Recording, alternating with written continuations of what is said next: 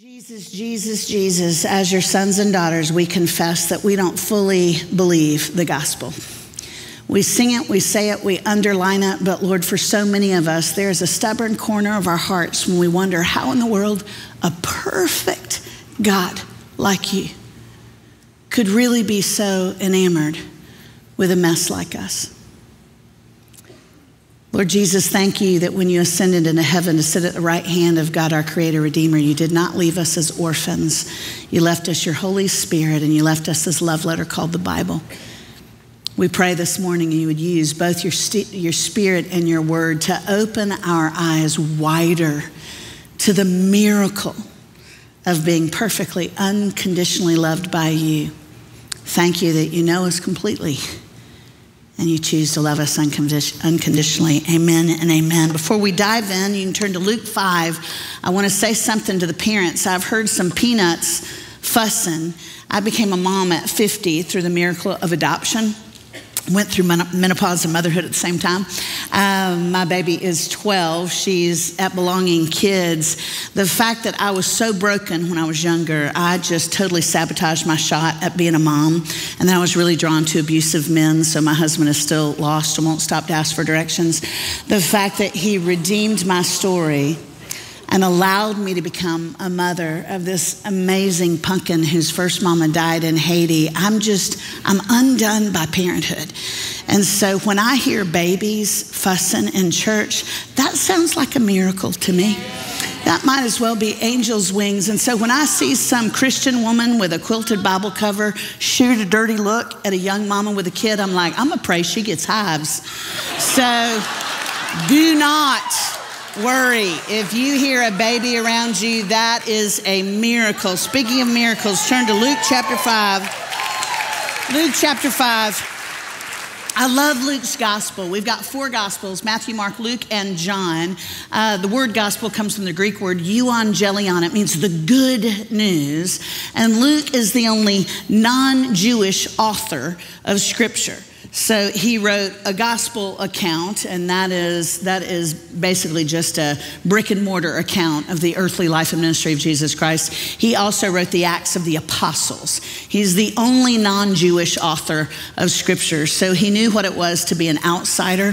His books are incredibly detailed. He was a physician. They're also very, very inclusive. He gets what it is to feel like you're not good enough, to be perfectly loved by God. Also, for those of you who are reading through the Bible in a year, I always burn out around Leviticus, but if you make it to the New Testament, skip over the gospel according to John, because when they canonized Scripture, that's just a fancy word that means when they collated it, they put Matthew as the first gospel. It's really not. Mark was actually the first chronological gospel. But then they inserted John between Luke and the Acts of the Apostles. He actually wrote those together as a seamless document. And so when you get to the end of Luke, go straight to the Acts of the Apostles. Come back later for John. But if you read Luke's writing together, goodness gracious, y'all, the redemptive symmetry is just absolutely amazing. Luke chapter 5, verse 1, on one occasion, while the crowd was pressing in on him, and of course Dr. Luke's talking about Jesus here, to hear the word of God, he was standing by the lake of Gennesaret. And he saw 2 boats by the lake, but the fishermen had gone out of them and were washing their nets. Getting into one of the boats, which was Simon's, he asked him to put out a little from the land, and he sat down and taught the people from the boat. And when he had finished speaking, he said to Simon, put out into deep and let down your nets for a catch. And Simon answered, Master, we toiled all night and we took nothing. But at your word, I will let down the nets. And when they had done this, they enclosed a large number of fish and their nets were breaking. They signaled to their partners in the other boat to come and help them. And they came and filled both boats so that they began to sink. But when Simon Peter saw it, he fell down at Jesus' knees saying, depart from me, for I am a sinful man, O Lord. For he and all who were with him were astonished at the catch of fish they had taken. And so also were James and John, sons of Zebedee, who were partners with Simon. And Jesus said to Simon, don't be afraid. From now on, you will be catching men. And when they had brought their boats to land, they left everything and followed him. So this is the very beginning of Pete's vocational ministry with Jesus Christ. Peter was a fisherman before he became a disciple. Anybody remember what he fished for? Y'all can talk back. I'm not your pastor. Anybody remember the type of fish? Tilapia. We would call it tilapia today in the States. They call it St. Peter's fish in Israel. And he was a cast net fisherman. Because if you know anything about tilapia, you know tilapia go down into the cool of the lake. He's fishing at Lake Gennesaret. That's also the Sea of Galilee, also called the Sea of Tiberias, also called one other name. It has 4 titles, same body of water.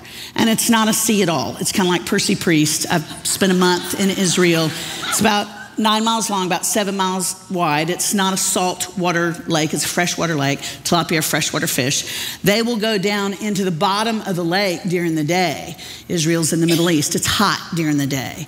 Well, fishermen who are fishing for tilapia, they'll put out their boats. They have these flat sides on their boat. The boats are flat bottom. Sides are only, 18, 24 inches high. And if you ever get the chance to go to Israel, you will have a gentleman tell you this is the boat Jesus fished from. That's a lie. It doesn't exist, but it's a replica. And so flat bottom boats, kind of a knee-high wall. And then they would hang oil lanterns on the perimeter of the boat. And when the sun went down, insects will gather around those oil lanterns, and the tilapia will come up from the bottom of the lake to feed on those insects. And that's when the fishermen would take cast nets and throw them over the edge of the boat, so they weren't Brad Pitt, A River Runs Through It. I fell in love with him in that movie. They were not fly fishermen, not bass fishermen. They used nets. So they would throw the nets over the edge. They'd get the tilapia, and then they'd come in usually at dawn with their catch. And so Luke tells us Pete has been fishing all night, hasn't caught a single tilapia. Do any of you have boyfriends or uncles or brothers or sisters or dads or moms who are fishermen, fisherwomen? Anybody? What are they like? Is it your husband? It's your son. Okay, you have to be really honest here. What's your name? Elijah? Ooh, your mom and daddy named you right, son. That's a good name. Okay, Elijah, if you fish, let's just say you're fishing, on the coast. Do you like to saltwater fish or freshwater fish? Freshwater. Okay, so Percy Priest? Kind of, sort of, maybe. Okay, you're at someplace prettier. What's the one? Center Hill. You're at Center Hill and you're fishing. It's a super hot day and you fish for 12 hours and you don't catch anything. No brim, no nothing. Are you happy or are you grumpy when you come in? Grumpy. So thank you for your honesty, Elijah. So in my imagination, this is not in Holy Writ, but in my imagination, I always picture these stories as stories that are taking place because, y'all, this is not a textbook. It's not a rule book. It's not a collection of benign morality tales. This is true. It really happened. At its core, Scripture is a love story. Every story is redemptive, but this really happened. There really was a guy named Pete. He really did fish all night. He really did catch nothing. He really is on the shore the next morning. He's mending his nets because even though he didn't catch any fish, the net snagged on the boat. So he's ticked, mending his nets, probably in a bad mood, listening to Garth or Waylon, something, mending his nets. Jesus comes walking up and Jesus goes, "Hey, Pete, I'm giving a devotion and the people in the back can't hear me because we live in the first century and have no AV systems, much less smoke. And so if I could use your boat, the water would amplify my voice and people in the back could hear me. Do you mind if I use your boat?" I'm taking the tiniest bit of liberty with the Greek. New Testament was written in Greek, a little bit of Aramaic, but this is really close to what happened. And Pete says something along the lines of, "Sure, it hasn't been productive for fishing, so might as well use it for something that's halfway productive." And they put out a little from shore. Now, did Pete already know Jesus at this point? Y'all can talk back. He didn't know him as Messiah. He didn't know him as his Savior. He knew who he was because you remember his little brother Andrew had already said, "Hey, Pete, I think this guy I just met, he's from Nazareth. His name is Yeshua. I think he's the Christ. I think he's the one we've been praying about for centuries. I think he is the Son of Yahweh." And Pete said, "Andrew, you are so gullible. You buy the Chia Pets off QVC. This guy isn't the Christ. I mean, goodness gracious, he's from Nazareth. 200 people live in Nazareth. That's like smaller than Mount Juliet. There's no way he's the Messiah." Again, close to Holy Writ, not exactly the exact script, but this is the context of the story. They put out a little bit from the shore. Jesus continues his devotion. Everybody can hear him now because the water's amplifying his voice. If you ever get a chance to go to Israel, you'll be stunned by there on the shore of Galilee, northern shores, where about 85% of his recorded miracles took place. You can have somebody in the water and you can stand a football field up and you can hear him clear as a bell. It's just stunning, y'all. These stories happened. This is not a fable. So Jesus finishes his devotional. Everybody says batak, not batak, but batak, which Pastor Phil can tell you in Hebrew means we agree. We agree with what he just preached. And Pete's listening to all this and he's thinking, you know, this guy's pretty interesting. I don't think I'd play Angry Birds if he was my rabbi. I mean, when he talks, he's interesting. He prays as if he really knows Jehovah. This guy's pretty good. But then Jesus gets personal. And he says, Pete, how about we go out to the middle of the lake and we do a little fishing? Peter goes, Jesus, I mean, it sounds like you've done some online theology courses. I mean, you're halfway decent about Torah, but you're obviously a city boy. Because you don't catch tilapia in the heat of the day. We've got to do the oil lanterns. We've got to get insects going before the fish will come up. And Jesus goes, I'd still like to try. Peter goes, all right, city boy. And they push out to the middle of the lake. It's the heat of the day. And Jesus says, why don't you throw your nets to the right side of the boat? And y'all know the story. My mama was Baptist. My daddy was Assembly of God, so I'm Baptist-costal. If you got any Baptist in you, you've seen this story, flannel graft. We know this story. So you know that what happens next is the tilapia, they just start diving into the net. Yeah, that goes completely against nature. That doesn't happen in the natural. So in that moment, this grizzled fisherman goes, oh, wow. Only God himself would have control over the natural world. There's no stinking way all those fish would catapult themselves into my nets unless he actually had authority over them. And in that moment, Pete realizes, my baby brother was right. This is the Christ. And he falls on his face in that boat. I always imagine just a little bit of dirty water, you know, maybe a few bait fish, just down there kind of in the dirt. And he says, don't look at me, Jesus. I didn't believe. I'm a sinful man. And Jesus says, oh, Pete, get up. I'm not mad at you. I just want you to change your Facebook status. You're going to go from being a fisherman to a fisher of men. And after this first miraculous catch of fish, Pete spent 3 years right next to Jesus. Right next to Jesus, y'all. He didn't have to hear somebody preach about Jesus. He was with the Christ, one of the three closest to the Christ, Peter, James, and John. And this first miracle he witnessed paled next to the miracles he saw Jesus perform over the next 3 years. Do y'all remember a few? Y'all can talk back. Remember what Peter saw with his own eyes? What did he see? He saw the transfiguration. Walked on water. He saw the transfiguration. You read that in Mark's gospel. It says Pete and Jesus and John and James went up a high mountain by themselves. That was on the northern shore of the Sea of Galilee, is where a lot of people think it was Mount Hermon. And all of a sudden, shazam! Jesus is transfigured on the Mount of Transfiguration. He's glowing. Do you remember who appeared on his right and his left? Moses and Elijah. Do you remember what is such a big deal about Moses and Elijah? They've been dead a really, really, really long time.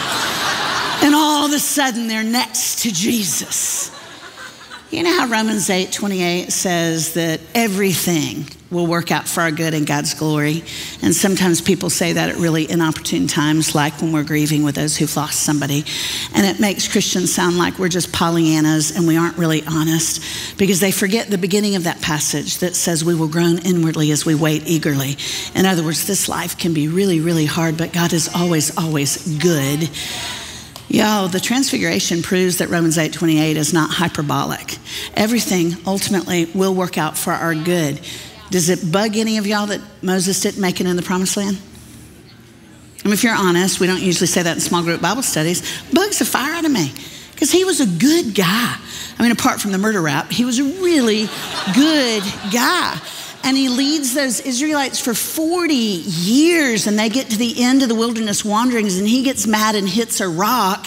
I would have been smacking Israelites. You know, by then there's 3 million of them, and they're so obnoxious. We want to go back to Israel because we like the drive-thrus better. I mean, Egypt, we want to go back to Egypt. It's like, oh, my heavens to Betsy. All he does is smack a rock. And God says, you're not going to make it into the promised land. You're going to get buried on Nebo. That always bugged me. I know God's ways are above ours, but I thought, goodness gracious, if Moses didn't make it in, what chance does a hot mess woman like me have? And then there he is at the Transfiguration. If we had Pastor Alex and Moses up here in Lazy Boys and we were doing a little redemptive Oprah this morning, and Alex interviewed Moses and said, Moses, would you rather have gone into the promised land with 3 million sweaty ingrates, or door number 2, would you rather trust God with our story because he's not bound by time and space? And would you rather the first time you set foot in the promised land, you're next to a glorified Jesus and you can see the entire thing? Y'all, we get so bound by what we can see and hear. We just get so bound by this and we forget, oh, he has always been redeeming. Peter saw that. Peter saw him walk on water. Peter saw Jesus go, Lazarus, come forth. Do you remember how long Lazarus had been dead?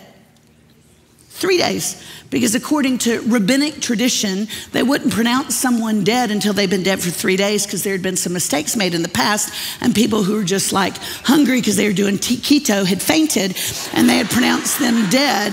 It's from the devil. Jesus said he was the bread of life. Don't be doing keto. That's another thing.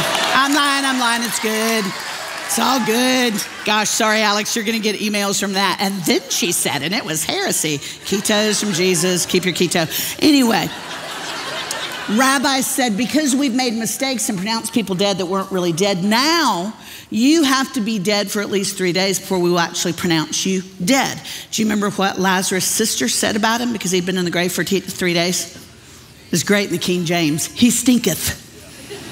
He stinks. He is really, really dead. Peter is standing right next to Jesus when Jesus says, Lazarus, come forth. Y'all, can you imagine? Nobody preached this to you. You didn't hear it on a podcast. You didn't watch it on TBN. You're standing next to him when Jesus says, Lazarus, come out of the grave. And a dead man comes out, unwinding burial cloth. Pete saw all of that for 3 years. He was one of the 3 closest to Jesus. So when the going got tough, that man took him some territory. Right? No. When the going got tough, Pete fumbled the ball on the 1st yard line. When the going got tough, Pete was a yellow-bellied sapsucker. When the going got tough, Pete betrayed the Christ. And y'all know that story. Even if you're a Creaster and you only come to the belonging every Christmas and every Easter, you've heard this story. It's one of the more infamous stories in Christendom. We hear it all the time at Easter, where Jesus is being hauled off and they're taking him to be tried, an unjust trial, and they're gonna crucify him with common criminals outside the city. You know who they took outside the city? Dead bodies, sick bodies, lepers, diseased bodies. That's where our Jesus went. He took our shame outside the city. All that's coming. Peter, one of his 3 closest friends, Peter is so afraid of what the crowd is going to think, so afraid of being oppressed along with Jesus. He says, I don't know the man. And then he throws in expletives, cuss words, so that the crowd will be convinced anybody who talks that trashy cannot be with the Christ. Threw Jesus under the bus. He's the biggest Benedict Arnold of Scripture. He blew it. And he had no reason to blow it. Jesus had never been anything but kind to Peter. And a week and a half later, he encounters the Christ again. A lot happened in those 10 days. Jesus was crucified. We always hear there were nails in his hands, but if you actually study the original Greek, the nails were in his wrist, because those bones are the bones that are strong enough to hold your body up on stakes on a cross. And they purposely positioned him below his hands so he would have to press up on the stakes in his feet to be able to breathe. And he's probably breathing acrid smoke from Gethsemane, where they had burning trash all the time. And so he has to press up to breathe. He does that for us because he thinks we're worth it. And then he's put in a borrowed tomb for 3 days so that even the Jews would know he's dead. He's really dead. If you ever wondered why he rose on the third day and not the second day, it's to prove he was really dead. And then on the third day, Mary from Magdala, a woman who had been oppressed by 7 demons. Have you ever wondered why Luke is so specific about 7? Do you remember what the number 7 denotes in biblical literature? Completion. Luke is explaining this woman is completely marginalized, completely oppressed. She's not just picked last for the team. She's never picked. Mary from Magdala, you wouldn't let your son go to prom with her. And then Jesus visits Magdala, and she encounters Jesus. And this woman who's not just marginalized, but as a woman in the first century, she has the same value as that of a good milk cow. Jesus says, who am I going to choose? Out of all the people, who am I going to choose for what is arguably the most important job in human history? And that's to be the first witness of my resurrection. I'll choose Mary, this woman nobody else would pick. So Mary's already said, sir, thinking Jesus was a gardener, if you could just tell me where you put him. I just want to take care of his body. And Jesus said, Mary, it's me. All of that has happened. Remember, Mary ran back to the disciples, but the disciples didn't believe her because she was a woman, and they think we are real emotional or something for I don't know why. So the disciples didn't believe her, and they were confused. So Peter saw the empty tomb, but he was really, really flustered. And he did what men have been doing, including Elijah, since the beginning of human history. He decided to go fishing. John chapter 21, after this, women go to the bathroom together, men go outside and kill things. John chapter 21, after this, Jesus revealed himself again to the disciples by the Sea of Tiberias. Same body of water, different title because of what was going on politically when John wrote his gospel account. And he revealed himself in this way: Simon Peter, Thomas, called the twin, Nathanael of Cana in Galilee, the sons of Zebedee, and 2 others of his disciples were together. Simon Peter said to them, I'm going fishing. I'm just discombobulated. I don't really understand what's going on. And they said, we will go with you. Now, y'all, that could preach for a year, because it's only a week and a half after Peter has betrayed the Christ. He has not yet been through a 12-step program. He has not yet been mentored. As best we know, he hasn't even confessed yet. And the other 10, they've lost Judas by now, so they're down to 11. The other 10 say, we've got your back. Man, if only the church was more like that. We are so quick to kick people to the curb. It's stunning that they say, we'll go with you. We'll walk alongside you in your restoration. We'll go with you. They went out and got in the boat, but that night they caught nothing. What are they fishing for? Tilapia. How are they fishing for the tilapia? Cast net fishing. All night they caught nothing. The Yeti is empty. But just as the day was breaking, Jesus stood on the shore, yet the disciples did not know that it was Jesus. And Jesus said, hey, have y'all caught any fish? And Pete says, no, sir.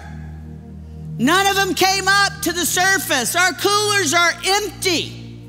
And Jesus, whom they don't yet recognize, says, throw your nets to the right side. And they throw their nets to the right side of the boat. And tilapia begin to catapult themselves into the net. I identify so much with Peter. I identify with him more than any of the other disciples because he blew it so many times. And that's me. I mean, if every story in Scripture was about some perfect person with a high metabolism, I would have a hard time. I love that God includes stories of people that have made huge mistakes, not to glorify sin, not to say sin isn't a big deal. Sin is a huge deal. Jesus could have just done detention if sin wasn't a big deal. He wouldn't have had to go to the cross. But his grace is greater still. When Peter throws the nets to the right side of the boat and the tilapia catapult themselves into the net, and once again, the boat begins to sink, I think that slow to understand gentleman went, "This feels like deja vu to me. Feels real familiar." Same exact lake, same exact spot, same exact circumstances. How kind is our God? He doesn't let us miss it. And in that moment, Peter realizes, oh, it's the Christ. It's my Savior, it's my King. And when I saw him 10 days ago, I threw him under the bus. When I saw him 10 days ago, I said I didn't even know him, and I spoke with vulgar language because I was afraid they would crucify me too. Humanly speaking, what would be the next logical action for Peter? To jump out of the boat and swim in the opposite direction, right? To clean himself up before he comes back to the Christ he is so vulgarly and vehemently betrayed. But he doesn't, y'all. He jumps out of the boat. He does a Michael Phelps toward Jesus because he knows what he will find at the feet of Jesus is mercy. They share breakfast. Again, that's the kindness of our King. He swallows a fish fillet so Pete will realize this isn't a ghost. This is my Jesus. He really did resurrect bodily. And then they have a conversation, and I bet you almost all of y'all have heard this conversation. It's very familiar in Christendom.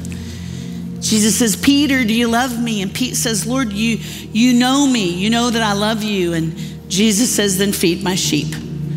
And then a second time, Jesus says, "Simon, son of John," his formal name, his IRS name, "do you love me?" And Peter says, "Lord, you know me. You know everything about me. You know that I love you. Then feed my sheep." Third time, seemingly the same question. "Simon, son of John, do you love me?" And he says, "Lord, you know me. You know that I love you." And Jesus says, "Then feed my sheep." Why have y'all heard Jesus ask Pete that same question 3 times in a row? Yeah. Almost everybody has heard it's kind of a biblical quid pro quo, that because Pete denied him 3 times, then Jesus restores him by asking the question 3 times. And that's part of the answer. That's not the best part. The best part is if you go back to the original language they had the conversation in. There are 3 words in the Greek for love. There's eros, which is what we get the word erotica from, which I never experienced because I'm 58 and single. And then there's phileo, which means kind of a Facebook, Instagram kind of love. It's a lateral love, a friend love, can be a little bit or a lot. And then there's agapeo. And agapeo is the highest form of love in the Greek hierarchy because agapeo is a sacrificial love. It means that you love that person more than you love yourself. My guess is Bernie would say you agapeo Natalie. You would say you agapeo Henry. You agapeo your kids. First time I experienced what I think is close to agapeo is when I held my baby girl for the first time. I was in Haiti. Her first mama had just died. Her mama died of AIDS. She wasn't tested, didn't know she had unwittingly passed on HIV to my little girl. Missy was really sick. She had tuberculosis and cholera and was really malnourished. And as soon as I stepped off the bus, they just shoved her in my arms. They were afraid as soon as I saw how sick she was, I would say, no, I'm not up for this adoption. And I was holding my hands up because I didn't want her to be scared because she wasn't around, that many big, pale people. And they put her in my arms. She was 2.5 and she was only 18 pounds. She didn't like me at all very much. at first because, I was just scary to her. I looked at her, just so sick, this tiny little Haitian peanut. And y'all, I thought, I feel like my ribs are breaking. It's like my heart just expanded. I didn't know I could love that much. I was just like, stick a fork in me. I am done. The third time, the first time, Jesus says, Simon, son of John, do you agapeo me? Do you love me more than anything? And Peter says, Lord, you know me. You know what I did 10 days ago. You know I threw you under the bus. You know I phileo you. I love you like a buddy. The second time, Jesus says to Peter, this is precious, mistake-prone man, Simon, son of John, do you agapeo me? Do you love me more than anything? And it says that Peter was overwrought by the fact that Jesus was asking him the same question. In my imagination, I picture him just staring down at the sand. He's wearing khakis and an old Preds jersey, Bass Pro Shop hat. Helps me to think details like that because I've got to remind myself that this isn't fiction, that this happened, that one day after you and I see Jesus face to face and the psalmist says it'll be enough, we'll meet Peter and we'll be able to say, what was it like when you walked on water? We'll meet him. Picture him staring at the sand, covered with shame. His betrayal is still fresh in his mouth. It was a week and a half before. Lord, you know me. You know, the best I got is phileo. I am not a faithful man. I blew it. It got hard and I just blew it. Jesus, I didn't take any territory. I ran. I retreated. Third time, my imagination, not Holy Writ, my imagination, as he takes that man's face in his hands and he tilts his face so that they can have eye-to-eye contact. And Jesus, filled with compassion, says to this mistake-prone man, Simon, son of John, do you phileo me? He lowers the love bar for Peter. He says, I'm not kicking you off the team, Peter. I'm actually naming you team captain. I'm going to build the whole New Testament church on your shoulders, not because of your capacity, but because of my compassion. I love you. I've never not loved you, Peter. My arms have always been open. When Pastor Henry and Pastor Alex told me that what God had laid on their heart for the future of the belonging is to take territory, to trust God enough to take big steps, I began praying for y'all. Because you will never take territory based on enthusiasm. You will not take territory based on energy and inspiration. You will take territory based on gratitude. When you look back and go, I can't believe that at my very worst, he said I'm worth it. I can't believe that he chose to stretch out his arms and he would have done it just for me. Pastor Henry is going to close us, and I know this is awkward, and I know I'm a guest in your house. I haven't earned the right to be this straightforward. But I walked bent for years because of shame. There was some betrayal and some abuse and some abandonment in my backstory, and the gospel read like a fairy tale to me for years. I absolutely believed I needed to be delivered from my sins. I could not believe that a perfect and holy God delighted in me. So I labored with my head down for years. I was saved, but I wasn't free. And my gut says some of y'all are in that exact same spot because of a betrayal, because of an abandonment. maybe by a father or a father figure, maybe by a church mentor, a church leader. My gut says some of y'all, you're bringing everything you have to the table. You're just afraid to look up. You're afraid that God's other shoe is going to drop, and it's going to be a shoe of discipline or a shoe of judgment. And it's hard for you to stand up and actually take territory because you don't trust 100% that his arms are open wide. He's not mad at you. He loves us more than we can possibly ask or imagine. May I ask you to stand? And Pastor Henry's just going to take us where we need to go.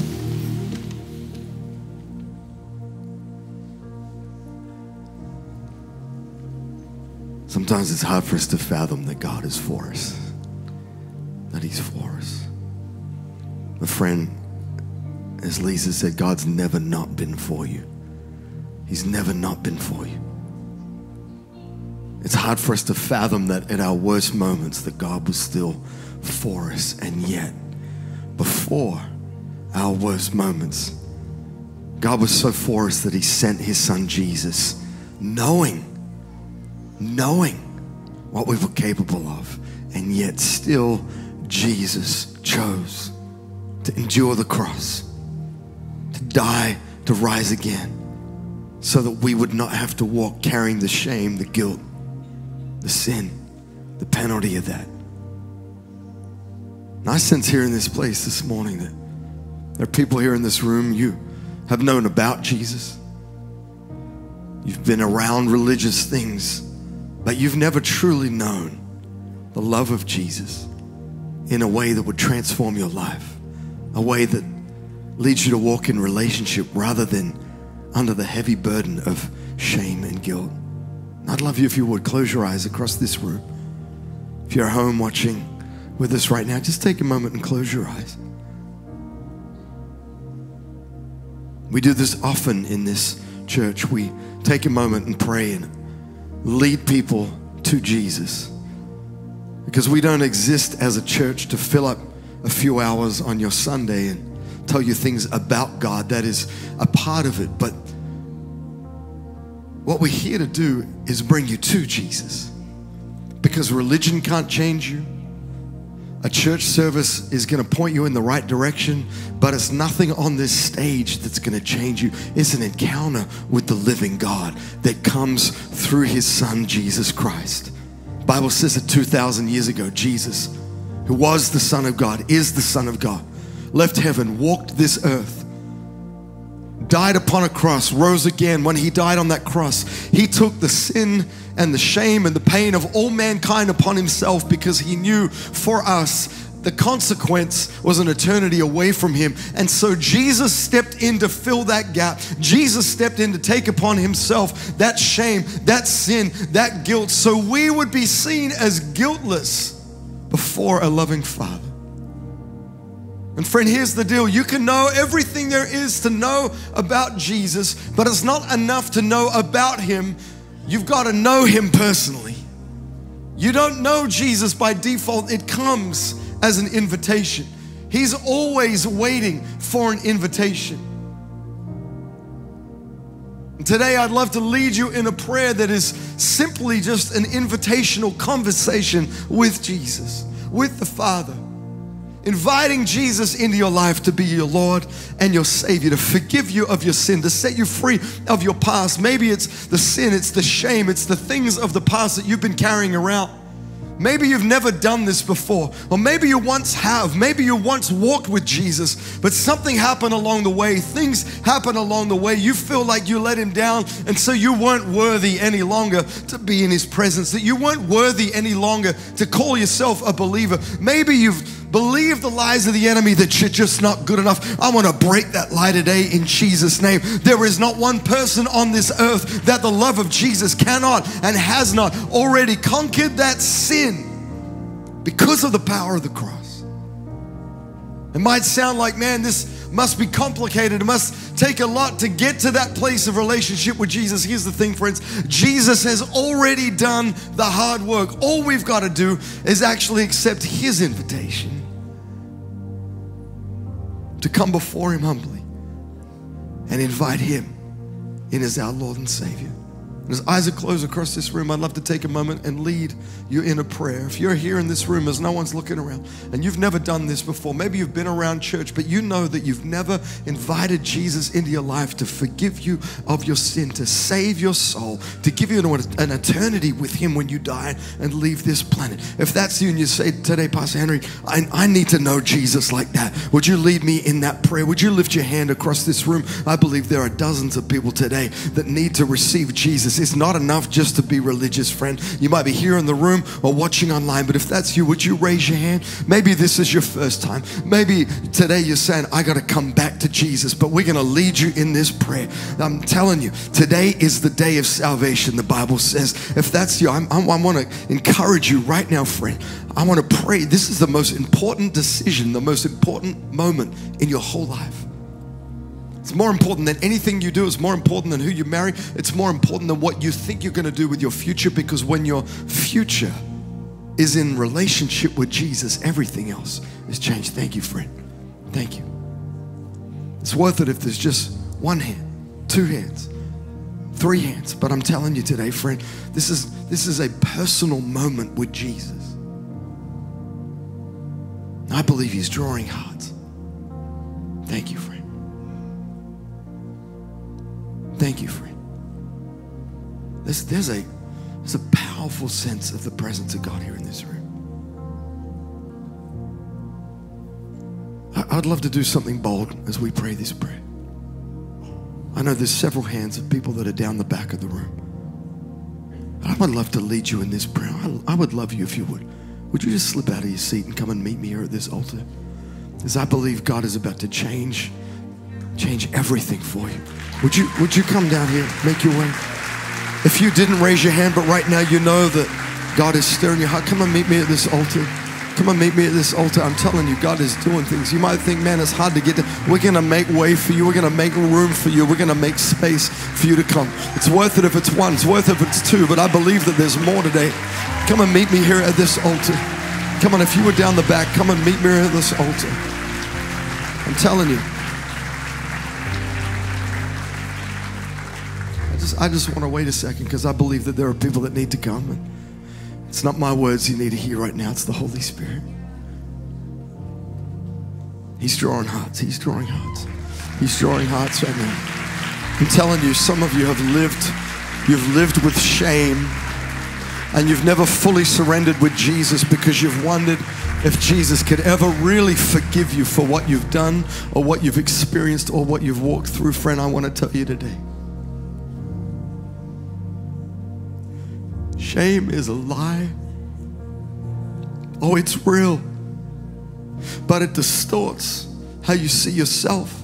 It distorts how you see your value. It distorts how you see your future. And I'm telling you today, if you've never fully surrendered your life to Jesus, you might have been around this, but you've never fully surrendered your life to Jesus because you've been carrying shame.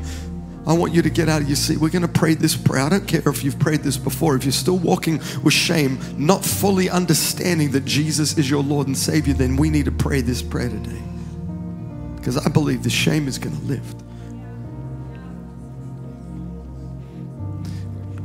This might sound like simple words that we're going to pray, but I'm telling you, there's something supernatural, something divine, something powerful that happens when you call upon the name of Jesus. His name, the Bible says, is above every other name. It's above your sin. It's above your brokenness. It's above shame. It's above guilt. It's above your worst days, and it's even above your best days. Jesus is greater than all. And so as we pray this prayer, there's some people down the front here. Maybe you're watching online, but maybe you're out in the room right now and you know that you need to pray this prayer. And friend, wherever you pray this prayer from, I'm telling you, God hears it. But wherever you pray this prayer from, I want you to understand this. We're going to pray this together as a church.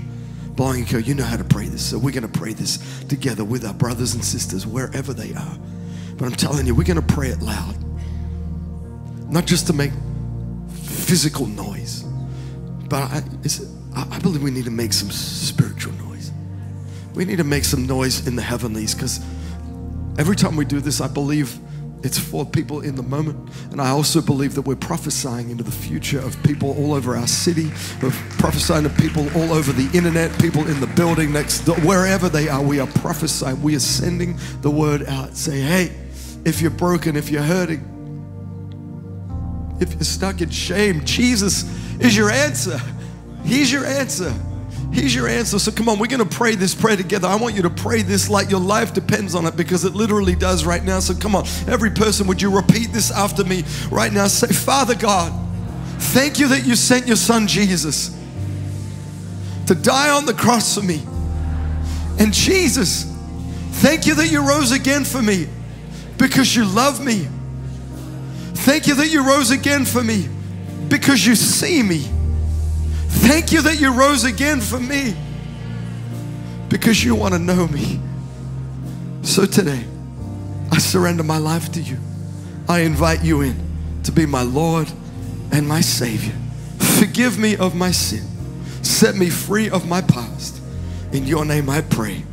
Amen. Amen. Come on, the Bible says that if just one prays that prayer, then all of heaven cuts loose. So come on, let's take a moment and praise God for every person that's prayed this prayer and received Jesus. I'm telling you, God's doing something powerful. And I don't want to break this moment, but I would love us, we've got some of our team around you. They'd love to just take a couple minutes and pray with you, give you a Bible, and nothing crazy or anything like that, but we just love to take you out into the lobby where it's a little quieter. If you would, just follow Pastor Stephanie, and the church is going to celebrate you as you go.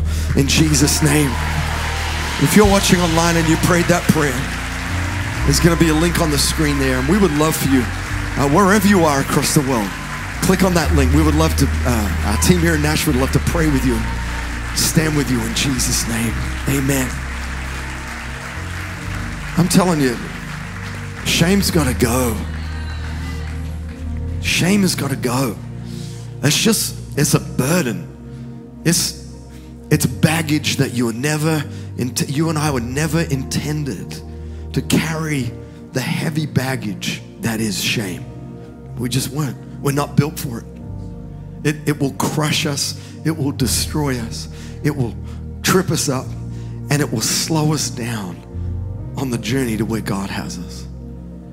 And so if you would, just one more time before we leave, just close your eyes across this room. Every person, lift your hands to heaven right now. Father, we just receive from your Holy Spirit. God, if there's any bit of shame that's just hanging around still, we just speak to that right now and say, be gone. Father, if in any way we've come into agreement and allowed shame into our lives through our actions, through our thoughts, through our words, through what we've done, and by not believing that you fully have already paid the price and set us free and delivered us from that. If there's anything that we've still walked within agreement, we want to come out of agreement with that right now. We're just saying right now, shame, we step out of agreement. Just say that in your own words. Just say, shame, I'm leaving you behind. I'm leaving you. I'm not walking with you any longer. I'm closing the door. You're gone. You're done with. I might have done some bad things, but the blood of Jesus, the grace of Jesus has covered my sin. So I'm not going to walk in this false guilt any longer.